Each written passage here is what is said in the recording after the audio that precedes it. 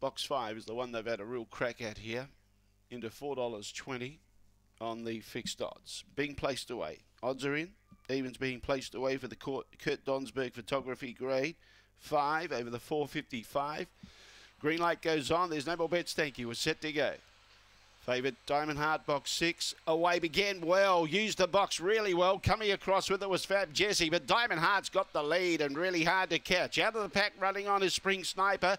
I'll tell you what, it's going to be a danger. It's only a length and a half away. Fab Jessie's about 3 or 4 lengths behind those. The others are all bumping. Around the outside, Caribbean Red's getting past UDL, Just Kenny and Silver Timothy in the front straight. Diamond Heart's got a good kick. It's holding on. Diamond Heart beat Spring Sniper. Third was Fab Jessie, just in front of Caribbean Red, who got up on the inside. Then in turn behind those, we had UDL, Just Kenny and Silver Timothy together at the tail end of the field.